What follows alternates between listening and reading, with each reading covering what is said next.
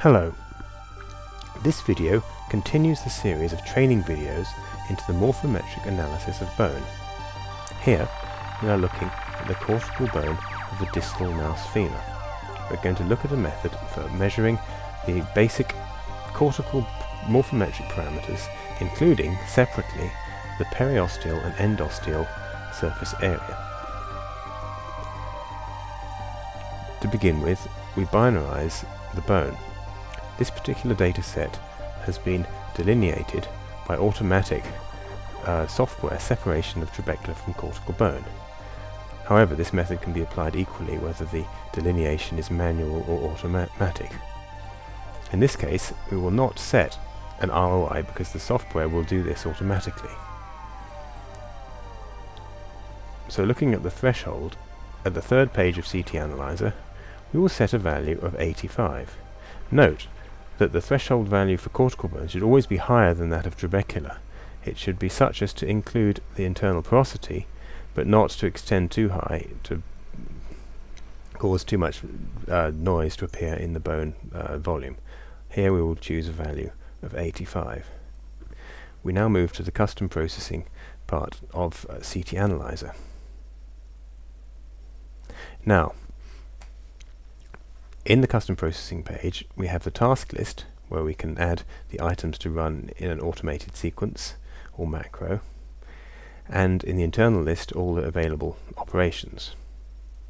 Now, on the right hand side there are three image views: the image inside the ROI, and the ROI itself. Now here we have set no ROI, so the ROI page is a solid white square. We begin by running threshold. Click on the item under internal and run it individually, clicking the Run Plugin button. We choose Global and 85 to 255 and continue. Now,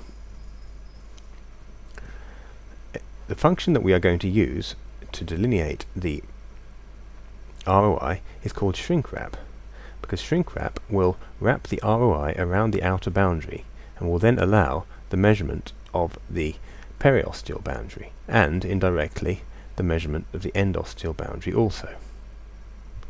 So shrink wrap is down here, and we run that, and we will run it in 2D space, shrinking from the perimeter.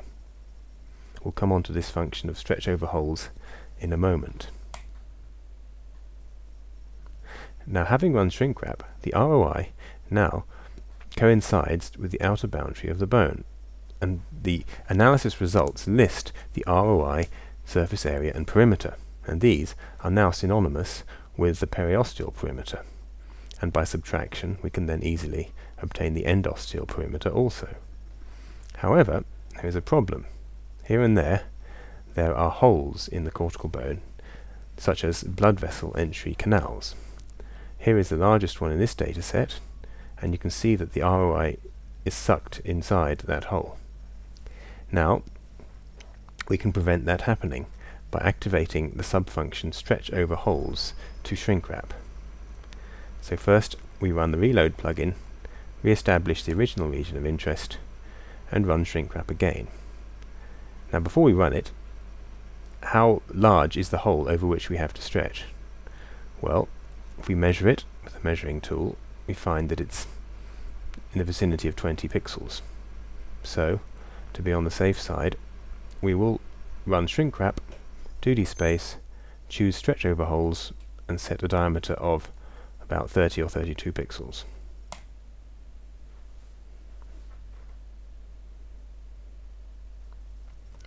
Now we find that the ROI is successfully stretched over the whole of the cortical section.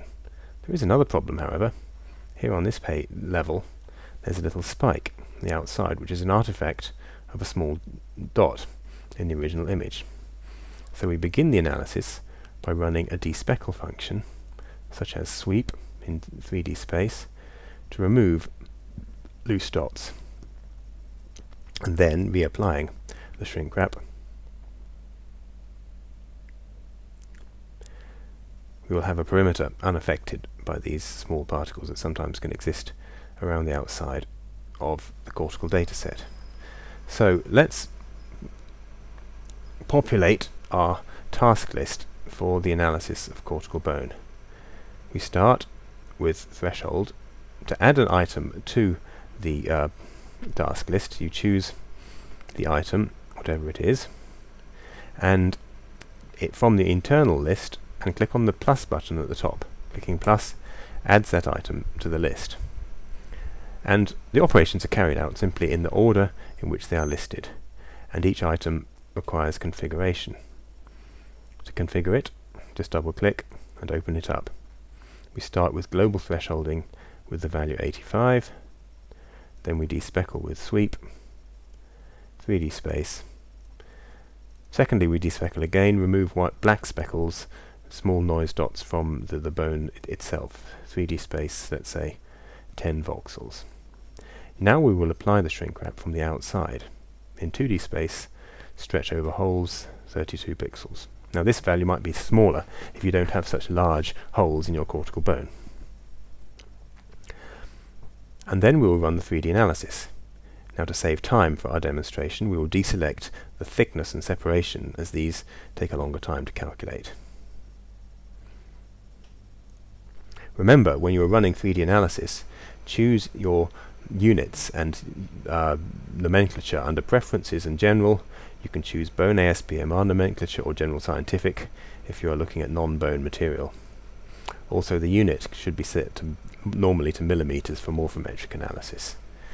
Scientific notation means using the notation e to the power, which gives all results the equal decimal precision. So we will run our task list. The starting situation is let us first reload the original ROI, which is basically undefined, and go back to the situation of the unbinarized image. Now we run the task list.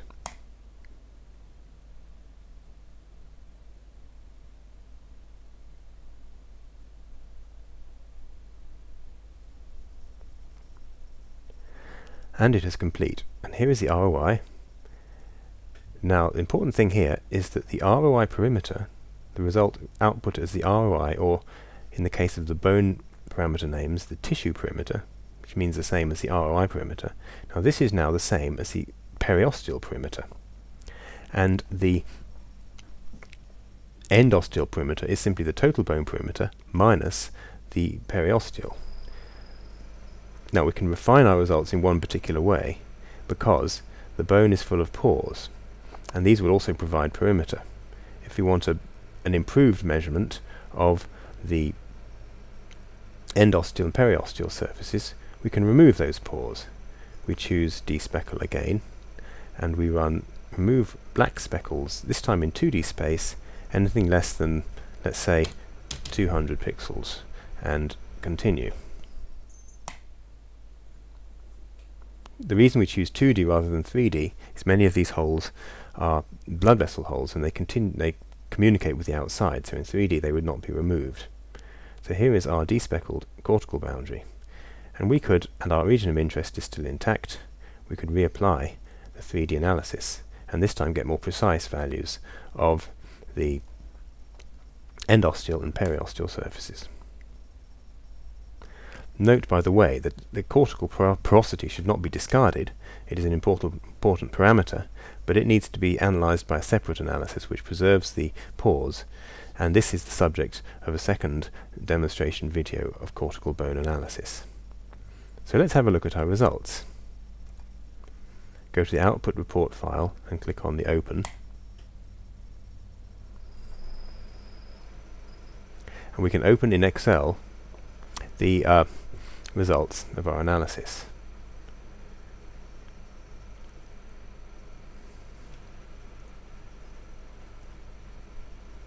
Okay, now finally I will complete this description by a note on the interpretation of the results. So the parameters have standard names, but you need to understand that you have freedom to rename the parameters accordingly depending on what it is that is measured. For example, we have what is called tissue volume. What does this mean? This is the volume of all the bone inside the ROI, within the periosteum, because the word tissue is being used here in the ASBMR parameters to mean ROI. So, going back to Excel, tissue volume can be renamed as follows. So, what are the parameter names for cortical bone? The tissue volume is the volume inside the periosteum, and the bone volume is the cortical bone volume. Now, what is the volume of the medulla? The medullary volume, and we will insert another line here. We will create another parameter that we will call medullary volume. And what is that? The medullary volume is equal to the volume inside the periosteum minus the bone volume. And so you see that the volume inside the periosteum is 5 millimeters cubed, and that of the medulla is 3.7. I put it in the wrong column, but there we are. So those are the important parameters. We've got the volume inside the periosteum, and we've got basically the volume inside the endosteum, or the medullary volume, which means the same thing. Now, these two parameters are important because they tell us, in the case where we have a change of cortical volume, whether there has been a net bone formation or resorption on the periosteal surface and the endosteal surface respectively. Note that the volume enclosed by the periosteum and endosteum is a more useful parameter than the perimeter itself, because it's not affected by irregularity. For example, irregularity of the endosteal surface caused by trabecular insertions. This irregularity can make the endosteal perimeter larger than the periosteal and introduce variation which confuses the results, but looking at volumes inside the periosteum and endosteum allows us to establish the mechanism of change of cortical bone in a morphometric study.